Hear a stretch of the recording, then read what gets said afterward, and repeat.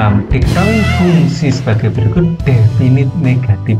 Nilai A yang memenuhi adalah definit negatif itu selalu berada di bawah sumbu X. Nah, dan kurva menghadap ke bawah. Kalau kurva menghadap ke bawah, yang pertama kali bisa kita simbolkan adalah, nah, ini bernilai negatif. Ya, jadi koefisien yang ada di depan X kuadrat bernilai negatif. Rumus utama yang kita gunakan, fx misalnya ax kuadrat plus bx plus c. Ya, kalau definit negatif, d itu harus lebih kecil dari 0. D itu apa? Diskriminan adalah b kuadrat min 4ac. Ya, dengan a-nya itu apa? A-nya itu koefisien di depan x kuadrat. A-nya itu adalah a plus 1. Dengan b-nya itu adalah koefisien di depan sumbu x, yaitu min 2a. Dengan c-nya adalah koefisien konstantanya, ya, jadi sama dengan a min 2.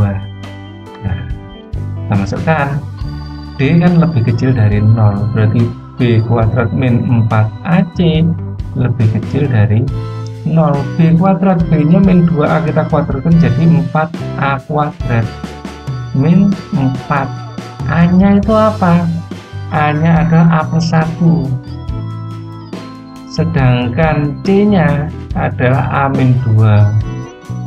Ini lebih kecil dari 0, maka 4a kuadrat min 4 dalam kurung ini kita kuadratkan dulu menjadi a kuadrat min a, ya, 1 min 2 ini min 2, ya, kurung tutup, lebih kecil dari 0. 4 nya kita kalikan ke dalam, 4a kuadrat min 4a kuadrat plus 4a plus 8, ya, lebih kecil dari 0. Ini habis, tinggal 4a plus 8 lebih kecil dari 0.